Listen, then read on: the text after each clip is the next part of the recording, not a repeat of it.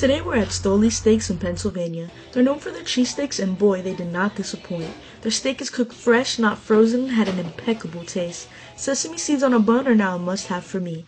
My sandwich had American cheese, grilled onions, ketchup, and mayo. I've been eating my cheesesteaks like this since I was a kid, and I'm never going back. The bread was fresh and very good, but not necessarily the best I've ever had.